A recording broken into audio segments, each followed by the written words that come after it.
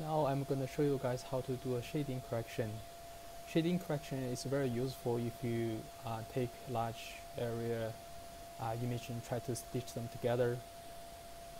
It's an observation method specific, which means if you use a bright field or any other fluorescent channels, you have to calibrate it to the individual observation method. It's also objective specific, so if you have multiple objectives here, you have to calibrate it to each objectives. Before you start the shading correction calibration, make sure you set up the camera to the best way you want it to do the imaging. You can click here for the acquisition setting, and then you can see the cameras here. For this camera, I'm going to use the 12-bit grayscale. This is a monochrome camera.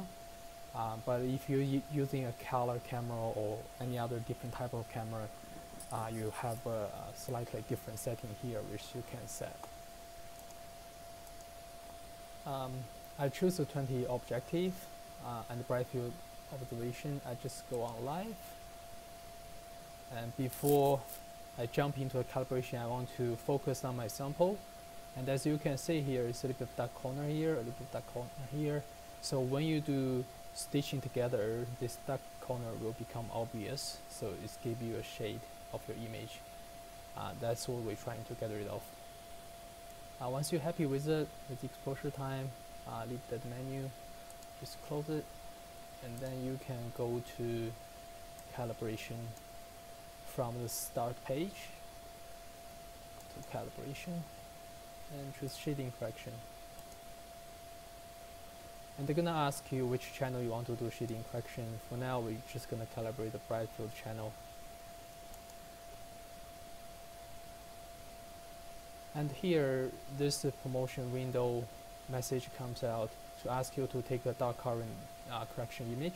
You only have to do it once if it's a fresh new system. It basically, you close all the shutters, let the camera to take an image at the dark condition. The camera will use that image as a reference to do correction. Since I've already acquired such image, you can just click the skip acquisition and directly go to next. Here, as I mentioned, is objective specific, so you can choose the objectives you want to calibrate. For now, we just want to calibrate the 20. So we untick all the other objectives. We move to next. And they give you a live view window here, which you can see the sample.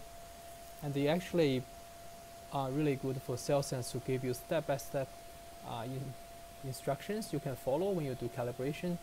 It basically tells you for the transmission light path what you need to do. So you focus on your specimen, adjust it, and then you move that out to somewhere there's no specimen at all, but it's sort of like a uniformly illuminated with the minimum amount of debris on it.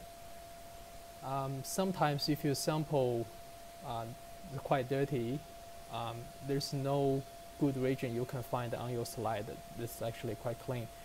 I personally find that you can move it out to completely out of the slide, do a calibration. That works as well. It's actually recommended for lower power lenses, like 4 times you can do that way. But for higher power, it's recommended you still stay on the cover slip, but sometimes it's just difficult because you have maybe mounting medium or some sort of debris on it, which is hard to find a clean region. For this one, I'm quite happy with this one. I'm just saying okay, we click on next.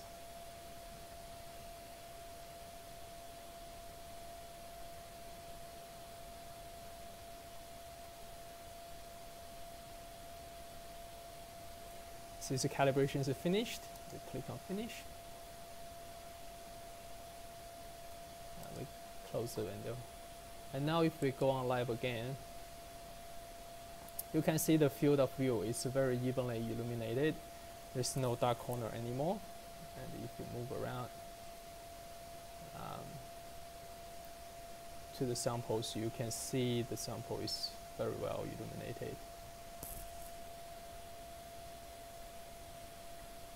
at this stage, you can stitching images.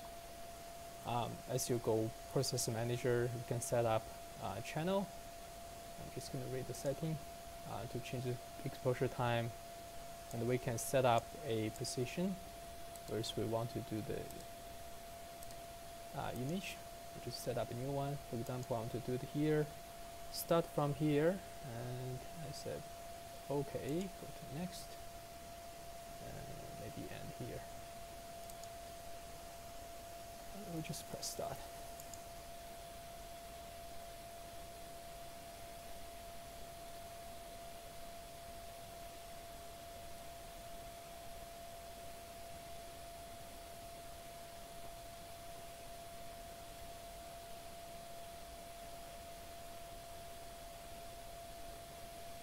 As you can see, the image would stitch it together, give you sort of like a 2x3 stitch together. There's almost no shading even in the very blank area, so the result is pretty good. Once you're happy, you can carry on your experiment from here.